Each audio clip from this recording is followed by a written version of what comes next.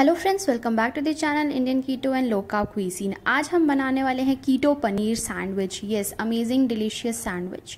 इसके लिए हमें चाहिए slices of paneer, then we need some cucumber slices, also will be requiring some tomato slices यानी टमाटर के स्लाइस, और हमें चाहिए सम अनियन स्लाइसेस। हमें चाहिए home made mayonnaise along with salt and oreganos. So let's go to the kitchen and see how will make it.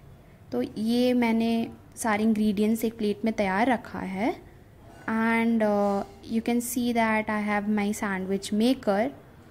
So sandwich maker पे हमें जस्ट पनीर के स्लाइसेस, जो हम फ्लैट पनीर के स्लाइसेस होनी चाहिए, नॉट बॉक्सेस, एंड उस पर हम होम मेड मेयोनीज को स्प्रेड कर देंगे so that it will bind all the ingredients together.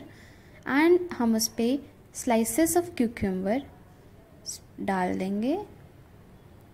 You can cut according to your shape and comfortability, and pieces of and slices of tomatoes to, and then some onion rings around it, or you can put the complete slice or ring according to your choice, oreganos, herbs according to your choice, salt too, and then another slice of paneer, and just after some time, yeah, it's all cooked there. See how easy it was, and it's going to be amazingly delicious, you know, fulfilling. You can serve with more salads of cucumbers. See, like the video, subscribe the channel, share with your friends, do comment below.